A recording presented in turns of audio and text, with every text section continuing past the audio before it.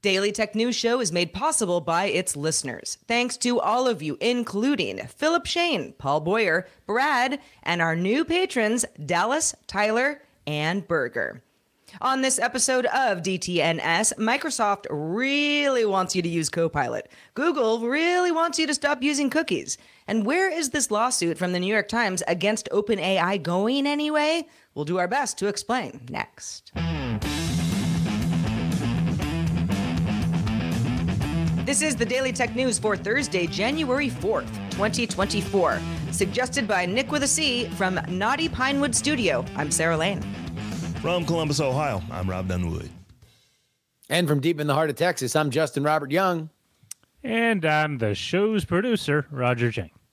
Well, I think we're going to have a good show, gentlemen. We've got OpenAI, we've got Google, we've got Microsoft. But first, we have some quick hits. If you are a LastPass user, you've probably seen the emails that the password manager was planning to force a new 12-character minimum for customers' master passwords. Today is the day. Since last April, 12 characters has been the default setting for any new customers or anyone who is resetting their master password. Now, all users must have that pass of 12 characters to be in compliance. Dell is streamlining its XPS laptop line in 2024. All new XPS models will receive the minimalist design of the XPS 13 Plus, like a seamless glass touchpad, edge-to-edge keyboard, and glowing function and media keys, but won't feel as sharp to the touch as the XPS 13 Plus. The Plus branding is also going away, so the new lineup now includes the XPS 13 starting at $1299, the XPS 14 starting at $1699, and the XPS 16 starting at $1899. On January 24th, customers of T-Mobile's Go 5G Next Unlimited plan will get Hulu's ad-supported plan for free. This tier is normally $7.99 per month. T-Mobile is calling this Hulu on Us, and along with some similar offerings for Netflix and Apple TV Plus, it adds up to $35 per month in savings if you were to otherwise pay for all three. Go to 5G Next starts at $100 per month and goes up to $225 per month for a 4-line bundle. Thursday, that's today, the Biden administration pledged $162 million in federal grants to Arizona-based semiconductor manufacturer Microchip Technology, which supplies chips to the automotive, defense, and other industries. This is the second award under the CHIPS Act, which aims to keep a steady chip supply for American companies that rely on semiconductors. With this investment, Microchip plans to increase its production and output and is expected to create more than 700 jobs in construction and manufacturing. Qualcomm unveiled the Snapdragon XR2 Plus Gen 2 chipset, an upgrade to the XR2 Gen 2 in the Meta Quest 3. It supports 4.3K resolution at 90 frames per second per eye, 12 concurrent cameras for pass-through video, and also improved body and face tracking. Qualcomm claims a 15% increase in GPU and a 20% increase in CPU frequencies to handle spatial computing in 4K. Qualcomm says it's already working with HTC and at least 4 other hardware makers to use this chipset. Didn't mention Meta, but could be Meta. Given that Qualcomm announced a VR partnership with both Google and Samsung about a year ago, and we didn't really hear anything more about that, might we hear more at Samsung Unpacked next Wednesday the 17th? Could be. Almost 30 years after Microsoft introduced the dedicated Windows key to its keyboards, it's adding another dedicated key, the Copilot key. This will replace the menu key and be over on the right hand side by the Alt key on most keyboards, and it will start shipping on various new PCs, laptops, and Surface devices starting later this month. Yeah, and as the name suggests, the Copilot key is a quick way to launch Microsoft's AI-powered Windows Copilot experience that's built into Windows 11. For countries where Copilot isn't available, and that might be yours, the new key will launch Windows Search. So it does something, but Copilot is that's kind of the point. Microsoft added a dedicated Office key in the same spot. You might recall back in 2019. For now, the Copilot key, just that launch key. You're not going to be able to use it in tandem with other keys to perform other various tasks. It just does one thing. No word on the OEMs that will use the new Copilot key yet, but we would expect that would be announced at CES next week. Big news, y'all. Big news. When Microsoft makes changes to, anything hardware, and this certainly applies to that, I think it signifies that they're pretty serious about Copilot. Yeah, I think that they absolutely are serious about Copilot. In fact, I would say that this for Microsoft AI and Copilot might actually be their search, because they never really hit it with search. They have played second or third or even fourth fiddle to Google forever with their search. But with AI, I think Microsoft is really leaning into people are going to start looking for things on the internet in a different way than they did in the Google days. So I think that for them, this signifies that they really are all on board with this, as they are physically changing hardware that they haven't touched in 30 years. I mean, it's been a long time since they've really made significant updates to this keyboard. Well, but they also added the Office key back in 2019. So this is not like they are replacing the Windows key with a Copilot key. That would probably be a bigger deal. That being said, Microsoft is a company that loves its synergies. They want to be able to demonstrate everything they do, especially when it comes to Windows. This is a hardware fix, which I do believe is a much bigger deal. And whether or not this key only just opens up essentially the chatbot version of their skin on ChatGPT, I do think that it's an interesting idea going forward, when I do believe we're going to be doing a lot of different things with AI. And from a branding perspective, it is my belief that we are not going to refer to everything as an AI thing for long. I think that in the same way that we transitioned away from saying that everything was online or internet enabled, no one described Instagram as internet enabled. We just understood it to be a thing. There will be a use for specific kinds of applications to be launched that have this kind of technology. For Microsoft to brand it as Copilot is smart, because I do think that this is just going to be a burgeoning field. And yeah, I think to your point, Justin, Microsoft marketing this as the year of the AI PC. This is, something that's been echoed by executives as of late. It kind of sounds like Microsoft saying like, all right, it's the year of the AI PC, everybody. I mean, next year isn't also going to be the AI PC year. We're just going to be used to it by then. So it's like, let's use this term as much as we need to, get everybody used to it, put a Copilot keyboard on those Surface devices that are rumored to be coming out this spring. And, it just becomes part of everyone's experience. Yeah, I think that, really when you think about this, you have this assistant that can do stuff. You're sitting at your computer. You don't need to say a keyword. You literally just hit a button on your keyboard, and now you just talk to, or you start typing, and your computer is really actively listening to what you're saying and going to give you feedback based on that. I think that this is just going to become the way that we do stuff in the same way that we just talk to our assistants. This is how you do it when you're sitting at your keyboard. That phrase, the year of the AI PC, with CES on the horizon, I dare offer a drinking game to the DTNS audience for the year of the AI everything that will be in Las Vegas over the next week and a half. It's going to be the year of the AI doorstop, the year of the AI toaster, the year of the AI infinity is going to be the buzzwords that will come out of CES. Yeah. It's like the toaster is no longer just smart. It's an AI toaster. Smart. It knows what you want before you know. So 2000 and late. Smart. So Google has been saying that it would eventually block third-party cookies in Chrome as a way to track user intent and behavior for some time. But today is the day that it has actually started testing its cookieless technology on 1% of Chrome users globally.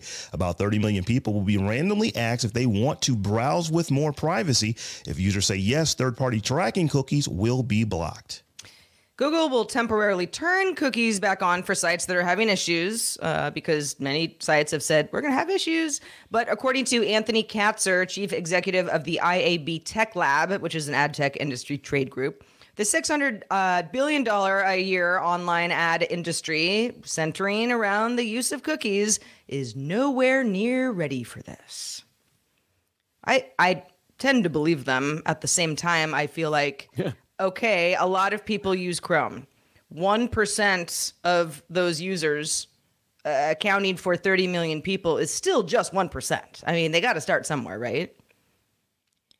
They got to start somewhere.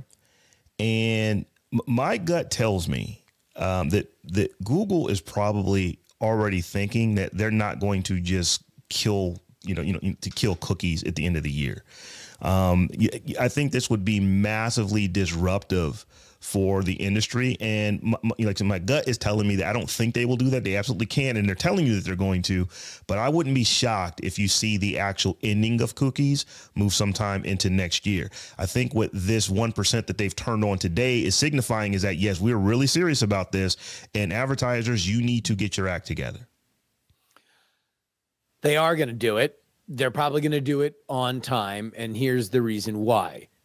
Of course, the advertisers are not ready for this. And they never would be until it starts happening. The job of the advertiser is to say, I'm a company. I need to reach an audience. Where do I do it? Do I still have this avenue? Is this effective? Cool. I will do it there. Google is fine with disrupting this kind of advertising. Now, they've had their hands in it for a long time. They acquired DoubleClick a very long time ago. So this sort of tracking ad technology is something that they have made money on. But the golden goose for Google is AdWords.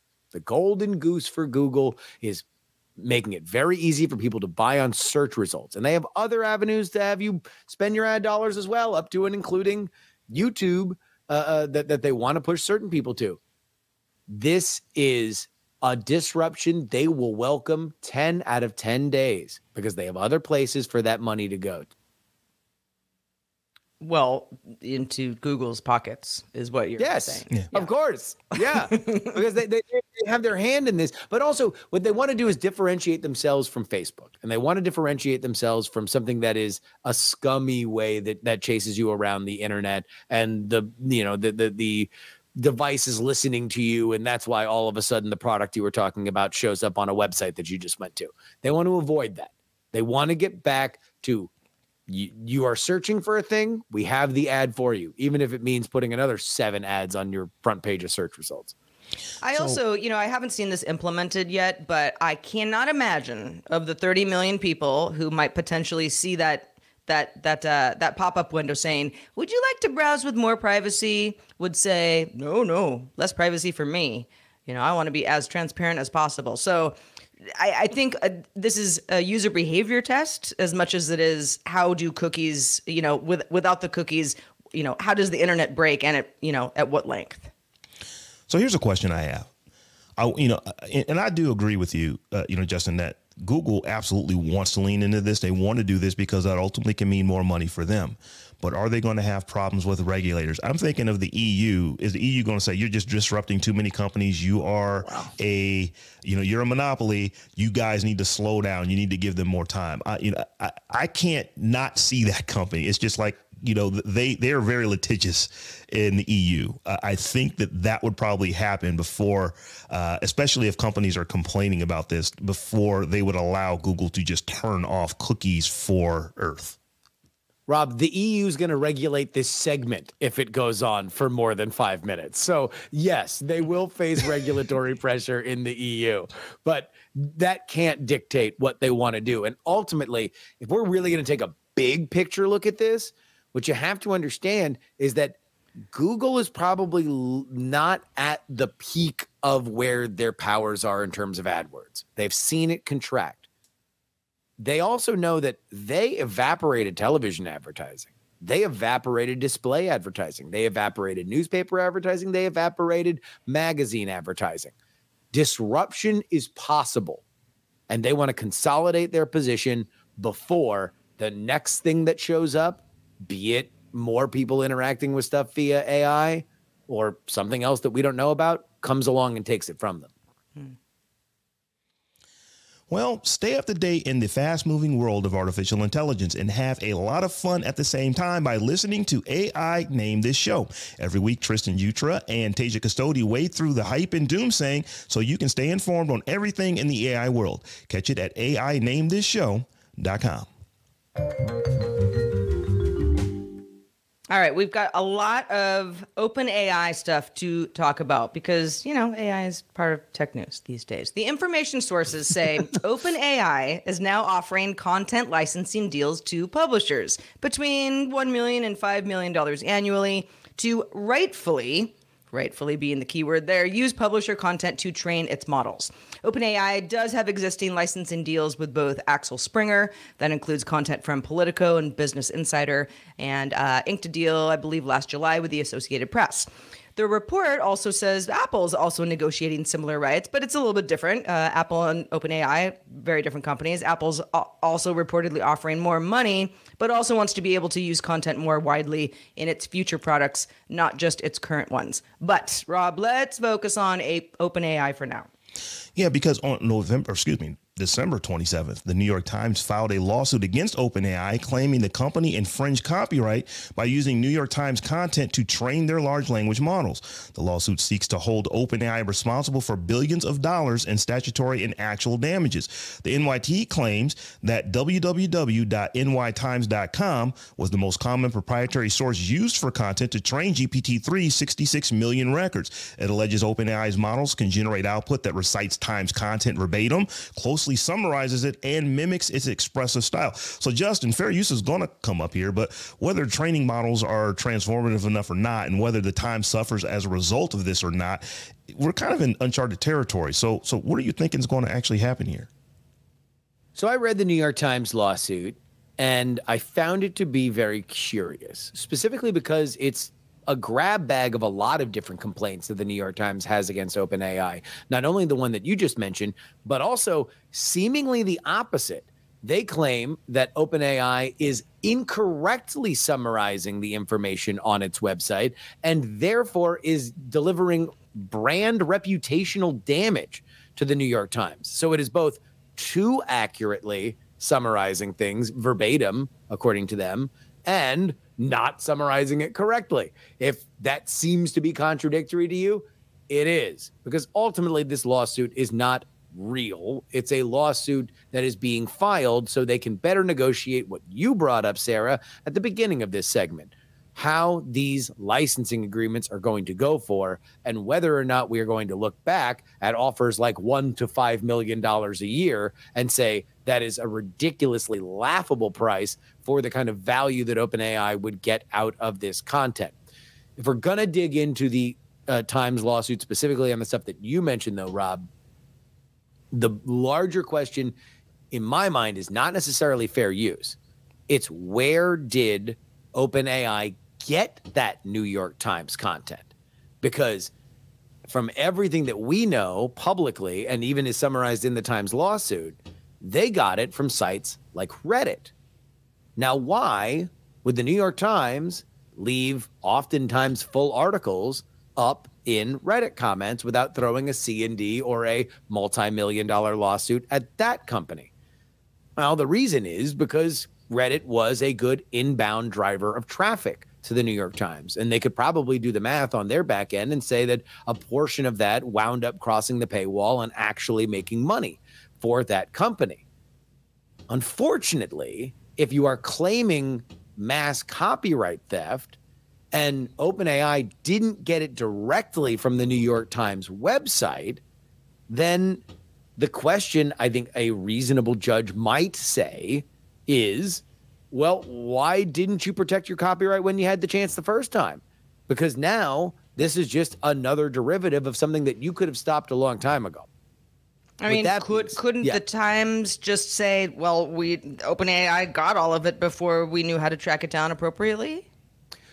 Well, copyright stuff is very interesting. A lot of times when you are, periodically this happens, and it happened a lot during the aughts and the tens, but when somebody would do fan art of something, or there would be a parody video, and the owners of that copyright would sue the people doing it. And the fans would go crazy and say, oh my God, you make so much money. Why can't you let this little thing live? Here's the reason why. If you do not consistently fight for your copyright by way of lawsuits, you open up the possibility that your hold on that copyright is eroded. And so it is legally a question whenever you deal with cases like this. I don't know whether or not a judge would rule like that. And that brings me to my second point. OpenAI and Microsoft don't know either.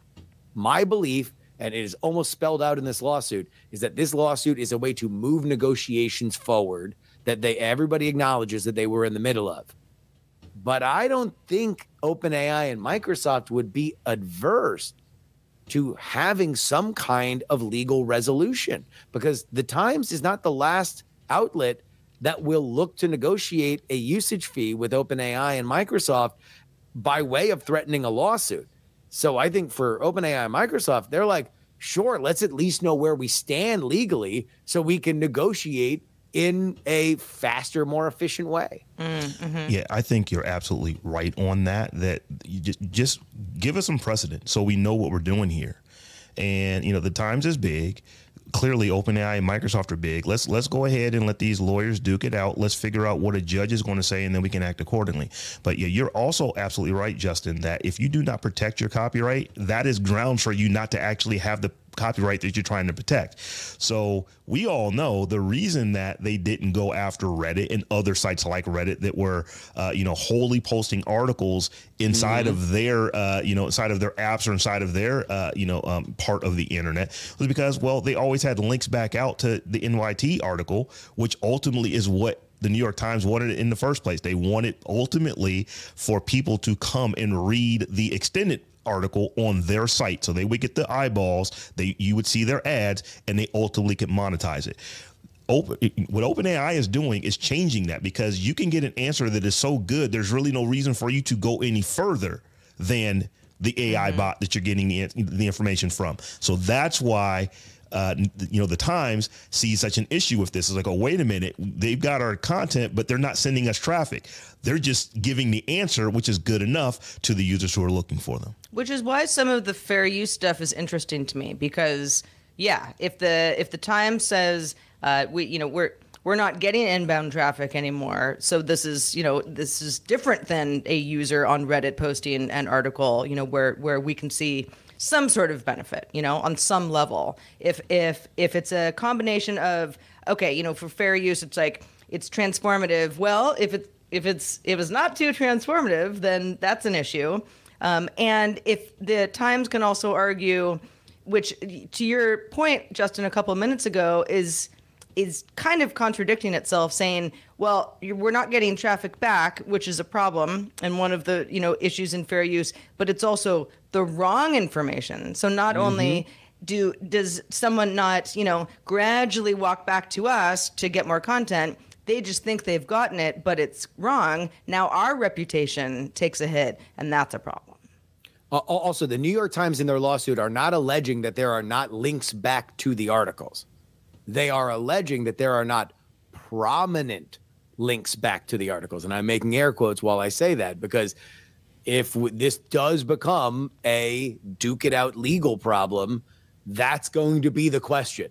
What is and is not a prominent link? And are the links on those two services specifically prominent enough for the New York Times to say, well, we are okay with you summarizing parts of our content if it links back to the other thing.